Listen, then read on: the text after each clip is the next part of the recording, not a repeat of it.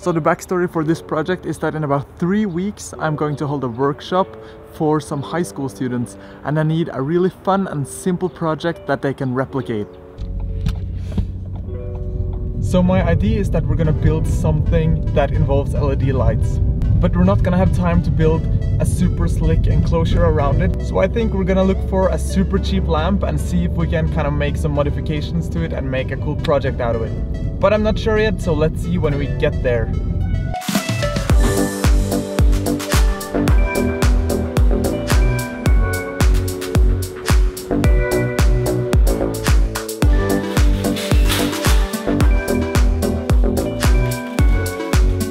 This lamp here looks super promising because it's only about $5 and it's made out of plastic. We can maybe add some LED lights on top here. So I think I'm gonna go for this.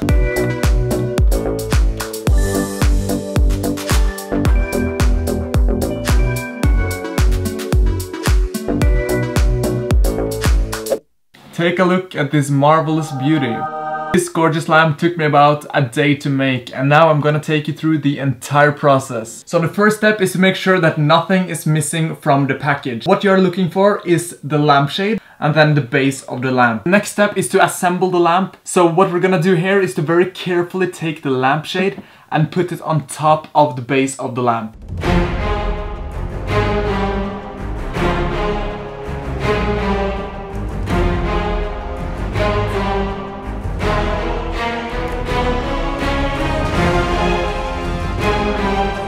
And it's done. That's all there is to it. Now we gotta find something cool to do with it. So what I'm thinking is that we're gonna take off the lampshade again. And what I'm thinking is that we're gonna put some LED lights around here. You gotta remember, I'm making this because I think it's a cool project, but also because I'm testing out what 15 kids can replicate with me. I actually have no idea on how we can get this out.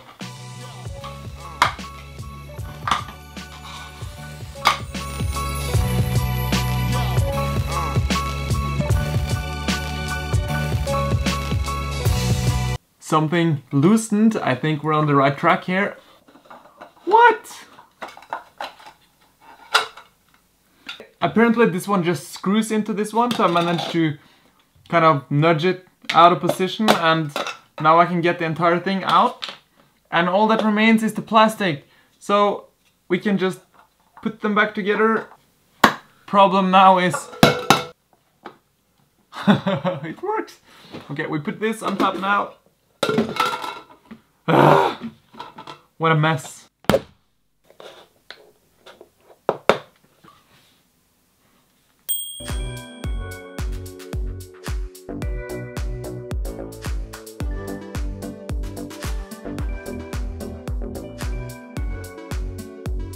Just to get an idea how this lamp will look with some lights inside, I added some regular RGB LEDs inside of it, and actually I'm quite impressed. It looks pretty good already. So if you wanna kind of make a very fast and quick LED lamp, then I would suggest just going for this lamp and adding some regular LED strips to it, like these. But what I wanna do is take it to the next level and add some individually addressable RGBs, so we can create some more fancy effects and maybe even control them over Wi-Fi. But first, there's something I want to test out. I didn't mention it before, but this workshop is going to be held at a LAN party. What I'm gonna test out is to see if I can make kind of like a pattern on the LED lamp. So I have the Overwatch logo drawn on a piece of paper, and I'm just gonna cut it out and try to tape it on the inside and see if we can get the Overwatch logo kind of as a shadow on the front of the lamp. So let's do it.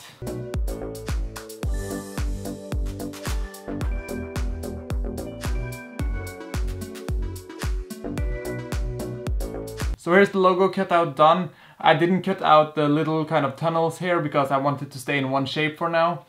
But I'm just gonna try to take it off and put it on the inside here. I'm just using some painter's tape to stick the piece of paper onto the lampshade. But in the end, I'm gonna switch to some transparent tape or even some glue.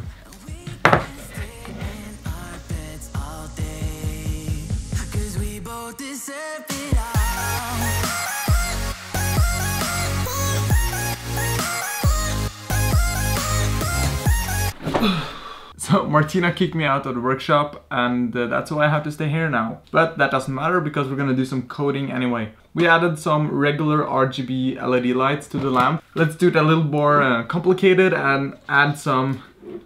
These are individually addressable RGB LED lights, and you have probably seen these in some of my projects before. Basically, this is just a Wi-Fi chip right here. It's the ESP8266, and then there's just a power delivery board. It can distribute power from a USB input to this Wi-Fi board. So we're gonna use that to power the LED strips and to power the microprocessor.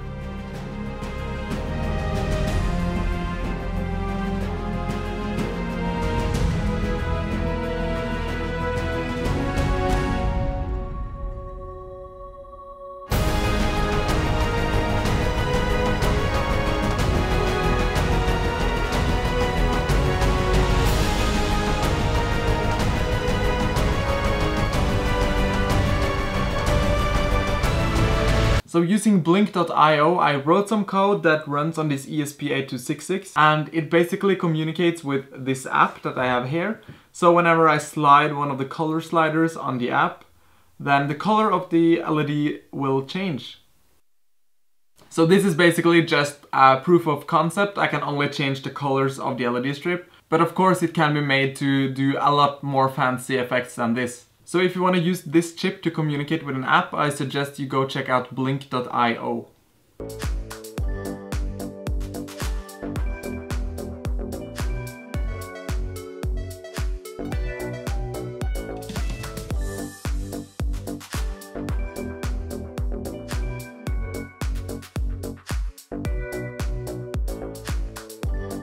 Now that the electronics is done, we need something to attach the LED strips to. And I'm just gonna use this toilet paper roll, which I'm gonna put in the middle of the lamp. And then I'm gonna use some hot glue to just stick it permanently in place. And ideally you'd use some transparent hot glue, but all I've got is this black one.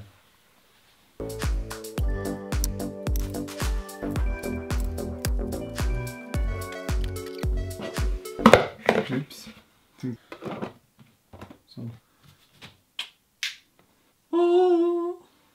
So if everything works as it should, now I should be able to control the color of the lights using my cell phone. So let's just test it out. And it seems to be working pretty good actually. And this is really cool. I know you can change the colors using a regular remote, but having it over Wi-Fi and using your cell phone opens for so many more options, and you can basically control these LED lights any way you want to. So I think that's a really cool property of these LED lights.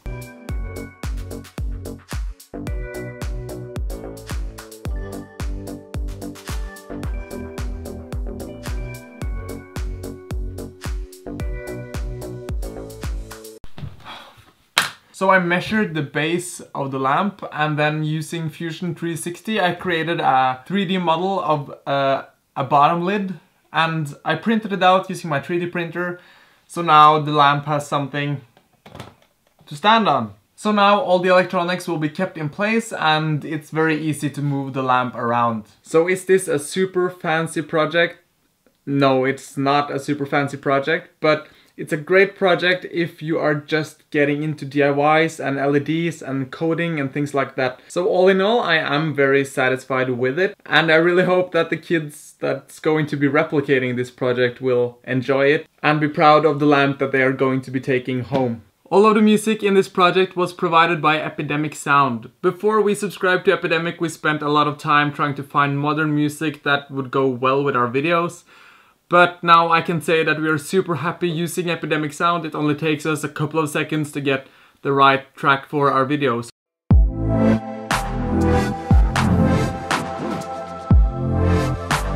So if you're a creator and you're looking for a great place to find royalty-free music, then you should definitely check out EpidemicSound. And we have a link below that will give you a free trial. Now let's look at the final shots of the lamp, and thank you so much for watching.